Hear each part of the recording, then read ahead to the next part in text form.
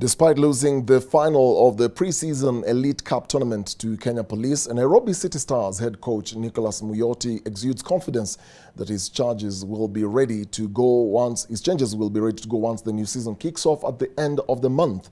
City Stars lost a total of 14 players in the off-season and have recruited 10 players as they prepare for the 2022-2023 season.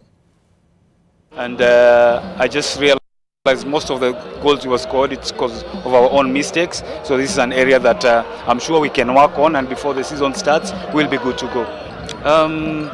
Some very exciting players, Kapen, Bajaber is there, Etemesi.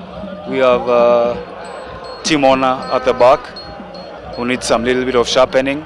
We have Pius got an injury. I think these are very exciting and promising players. I just know if we work on them, we make sure they understand what is required in the top flight, they will be good to go.